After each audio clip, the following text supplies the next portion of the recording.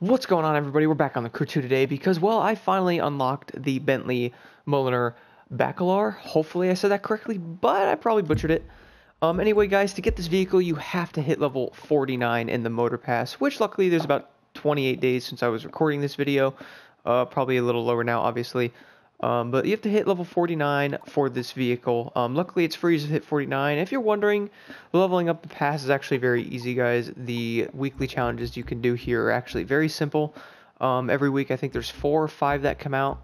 As you see there, yep, there's 4, as you see for the next week, which is 8 levels. So you get 8 levels per week, which is really good, and then you could do the daily challenges as well, which will help you level up quickly. Anyway, let's get right into the car right now. Alright guys, jumping right into the customization. So obviously, I'm not gonna lie, first glance at this car, this thing is really freaking, like, dope looking. Like, I mean, that thing, the Bentley is just beautiful. So when it comes to colors, you can do official colors or pretty much any other colors with pretty much any other car you can put the said colors on. Official colors, on the other hand, are probably what I'll go with, though. So here are all the official colors if you want to see what they look like. Obviously, I think they all look pretty awesome. Personally, I think I'm going to go with blue because I think blue looks pretty awesome on there with the yellow outline there that you see. So I'm going to go with the blue color there on this. And when it comes to liveries, whatever liveries somebody has made, Top 100 or whatever liveries Ubisoft and all that have, and most of those liveries can be on other vehicles as well. So getting right into the visual parts here, you can change the rims, but personally, who's going to want to change the rims to that when you have a rim looking like that? I mean, that rim just, wow. Good job, Bentley. This car is gorgeous. Looking at the caliper colors, I don't know if I'm going to change this or not. I thought about doing maybe a yellow color on this or something to match it, but I think by looking at that yellow outline, it looks more like a copper finish maybe? Like looking at that a little bit, but anyway, guys, going into the colors here, I could go to some type of copper type of colors that might match it a little bit there. Maybe something like that looks pretty cool. And then when it comes to the interior color, I have it just regular. Probably not going to change anything here. You could if you want. As you see here, you can change it there. I mean, that does look pretty cool. But personally, I think I'm just going to leave the color as is there. You could get the yellow stitched outliner if you wanted to, which actually looks pretty awesome. Not going to lie on that. You could change this as well to make the interior look, you know, special and all that. And then finally, if you hit X on that, you can go into the insert, which probably makes it carbon or the other thing there. So, yeah, there's obviously a good amount of customization. Going to probably leave that carbon there. Look at the interior in this thing. My goodness. That's pretty much it, guys. Like I said, I'll probably leave the interior regular color there. And then when it comes to vanity items, pretty much whatever you have, there's what you can put on. Put some crazy tires on it if you want. Probably not going to do that. Or you could put some smokes on it. Pretty much whatever you really have, like I said, unlocked is what you can put on the vehicle. So for this one, I'm probably going to go with the French Touch. And then you could do Nitros, whichever Nitros you own again. For this one, I'll probably go with the Earthbreaker Nitro on there. And then underglows, whatever underglows you have, window tints, and then finally horns, which, well, I'm probably going to go with the Firewolf. That's pretty much it, guys, on customization. Let's go drive this thing around and see how it is. Driving outside, so taking a look at this thing, well, like I said, probably one of the most beautiful cars ever. I mean, this thing is just, wow. So let's start it up real fast here. Woo! Let's listen to the engine sound. Actually sounds really good. And then jumping right into the interior here, let's see how it looks. Yeah, wow. Yeah, this thing is very, very pretty. Alright, let's drive it. See the dials work there. Look pretty cool. This is definitely a very cool sounding vehicle. I also do not believe I have any parts on it right now, which I will do in a second to test out the speed on it. So this is pretty much a stock run right now. Obviously running pretty nicely. Let's put some parts on it and then drive it. Alright guys, arriving back outside. So I obviously have the Nitro Chemist set on here now to test out the speed.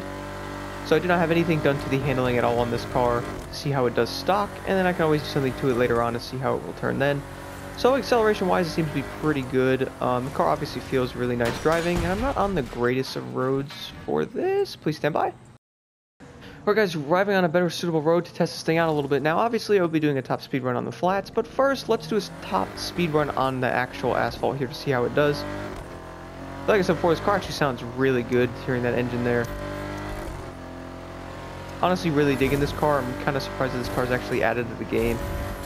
When I first saw it, I was like, what? Pretty cool. We have a Bacalar in here. I mean, this thing is really nice. The interior is just so pretty in this car. Wow. So here's a Nitro Chemist top speed run on the asphalt with this car. Let's see what it can get to.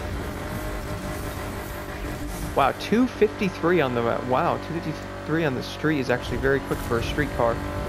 This thing might be one of those cars that actually might compete very well in certain races and stuff like that. I mean, this thing is honestly very impressive already, and I'm honestly kind of surprised that, get that top. A lot of cars top out at like 240, 245. This car's got a 10 miles an hour may not seem like a big jump, but it is when you're doing a race like that. Alright guys, arriving at the salt flats again. Let's do another top speed run on this thing just to see how it does, and well, let's see how this thing runs honestly.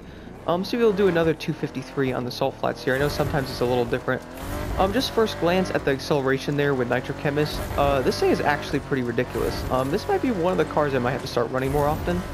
Who knows, I might even replace some of the other cars I drive for my go-to street vehicles. So let's see what it can do with top speed. As you'll see there, 253 again on the salt flats, so that does show that it does do 253, even on uneven ground, which is pretty awesome. I cannot wait, guys, to use this thing in a race. And let's see, maybe I won't do it on the sleeper. So, let's drive this thing in this race, see how it does. Now, obviously, like I said, I do not have a build or anything on this car at the moment, so let's see how this thing does without a build, and then I can tweak it from there. So, honestly, overall, how is the car so far? I'm gonna be honest, guys, this thing is actually really good. Like, if you guys have not leveled the passive at all, I would honestly try to level it up a little bit and get your hands on this car before it's gone. This thing's actually really good, and I'm kind of surprised. I'm looking forward to trying it out in some summits when the vehicles are no restriction. I'll have to try it out in some of the races, because this thing's actually pretty impressive, and it actually has some really good top-end speed to it. Using Nitro Chemist on it, I noticed that it does accelerate very well. I noticed in the start of the race I haven't used it at all. Not really needing to. The acceleration on this car is actually pretty impressive too. Some cars might take you from a drag in the beginning, but I feel like this car was one that will probably come back and catch up to you, which is pretty crazy. Overall, what do I think of it so far? So, like I said, the looks alone, this might be one of my favorite cars, honestly, guys, just the looks alone. I mean, this car is really nice. It's pretty easy to get. It's got that level 49 in the past, which doing the weekly challenges, daily challenges once in a while will get you there pretty easily. Speed overall, guys, like I said, this thing is pretty crazy. 253 miles an hour for a street car is actually insane. Do keep in mind that is with Nitro Chemist, so not having Nitro Chemist might make you a little bit slower, not by much though. You just go through nitros faster, obviously, which is not really too big of a deal. And I'm gonna do probably a quick top speed run here, right here actually, which would be pretty cool. Let's see. Oh yeah. This thing gets, see, this is what I'm saying, this thing gets to its top speed so quickly, it's kind of crazy. Look at that. Oh, well, I'm on the road, I just went 257 right there.